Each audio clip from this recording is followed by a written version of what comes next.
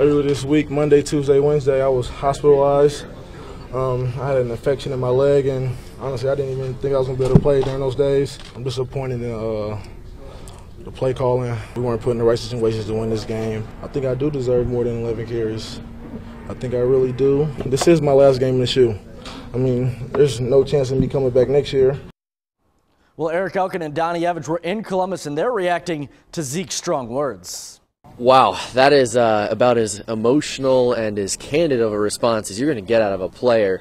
Erik Elken alongside former Wayne Warrior, former Buckeye Donnie Evege. And Donnie, let's start with the play calling comments. I mean, he flat out says that he didn't think that the coaches put this team in the best position to win. What's your take on a player, really, for lack of a better term, throwing the coaches under the bus like that?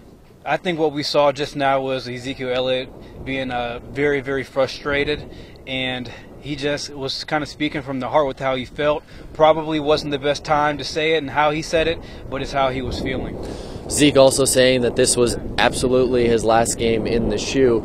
We hear this around this time of year. Obviously, a lot of people thought that this would be the last game for a lot of Buckeyes in this junior class who are going to be potentially first-round picks next year. But to say it in this moment with such definitive certainty, how surprising is that?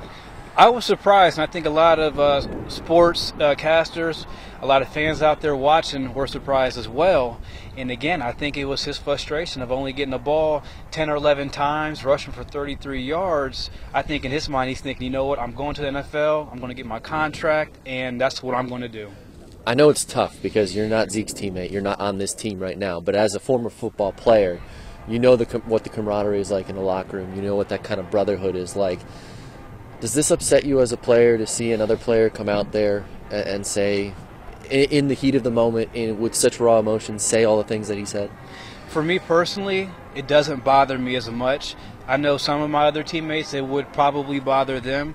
But, you know, for me, I'm not the one. I was more of a special teams guy, right. You know, and I was injured a lot. Ezekiel's carrying this team along with other superstars, and for him to only get the ball as much as he did, which wasn't a lot, and him being in the hospital this week and he's fighting through so much adversity, it just seems to me that he was just kind of fed up, Eric. He was fed up. Going forward, obviously, there's at least one more game before the bowl season for Ohio State, playing Michigan next week. Urban's going to get asked about this, obviously, on Monday when he has his press conference, and this is not just a one-day thing. This is going to carry for the next couple of days. It'll be really interesting to see how Urban Meyer responds to this, how he handles this internally.